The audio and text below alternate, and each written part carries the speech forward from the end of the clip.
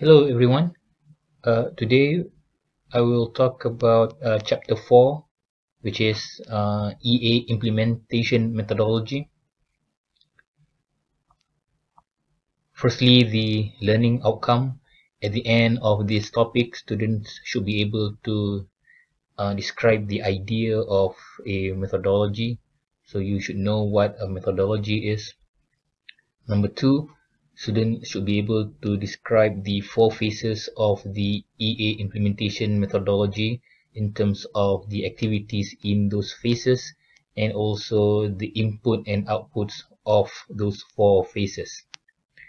And lastly, students should appreciate or understand the importance of one phase of the methodology to the other. We will begin with the definition of methodology. Firstly, we need to know what is methodology. So these are 2 definitions of methodology. This was taken from uh, Merriam-Webster dictionary and also dictionary.com. As you can see that the first definition is a body of methods, rules, and postulates employed by a discipline. The second definition of a methodology is it is a set or system of methods, principles, and rules for regulating a given discipline as in the arts or sciences. So from this 2 definitions, you can see that methodology is not only about steps, it's not only about processes, but also the methods, the approach, the rules that governs these processes, the tools and techniques, the principles. So all of that constitute a methodology.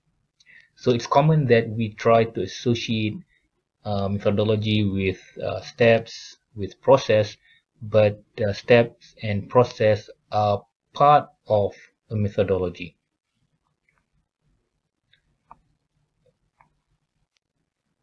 There are many EA implementation methodology. There are public ones, the one that is open to everyone to adopt, such as TOGAF, and also there are methodologies that is pertains to a particular consultant. So there will be consultant companies who has their own EA implementation methodology.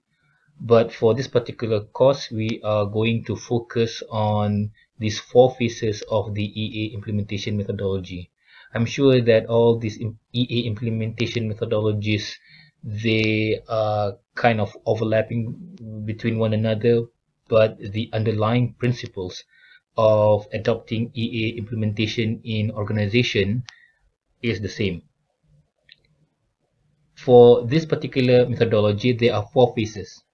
Phase number 1 is EA program establishment. Phase number 2 is EA framework and tool selection. Phase number 3 is documentation of the EA. And lastly, phase number 4 is the use and maintain the EA. Altogether, there are 20 steps. But I feel that you are able to understand all of these 4 phases by looking at the what the purpose of these phases are. Of course, in phase 1, you need to establish the EA program, and then phase 2, you need to select tools and also the framework that you are going to adopt in implementing the EA.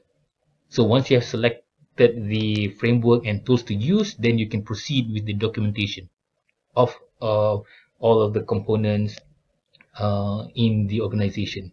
And once you have done with that, what you need to do after that will be using it and also maintain the EA. Let's begin with the first phase,